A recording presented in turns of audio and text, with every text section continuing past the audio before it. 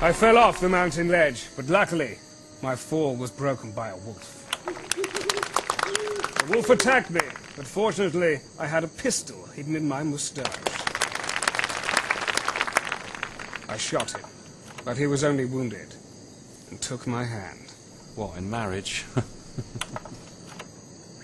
After fighting with the wolf, I set off to find the egg of Mantumbi, a sapphire, as big as a schoolboy's head.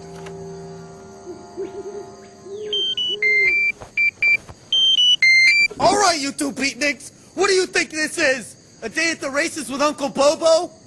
This is a real live action man with loads of action stories. Now listen up and fly right. Go ahead, Pumpkin.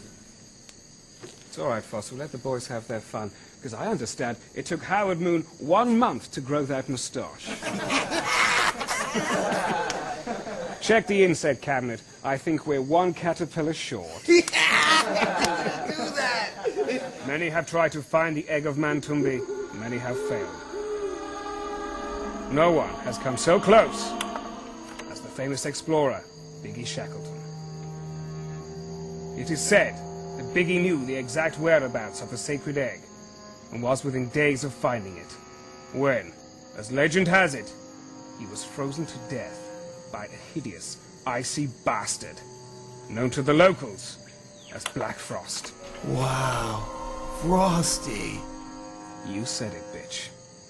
Up until now, the egg of Mantumbi has eluded me, but I shall return to the Arctic, not for the money or the fame, but for Biggie Shackleton, whose icy encounter with Black Frost left him crushed and lifeless, like crisps under bison. I don't like to end on a down note. Here's a song. Turn around, every now and then I get a little bit lonely and you're never coming round. Turn around, bright eyes, every now and then I fall apart.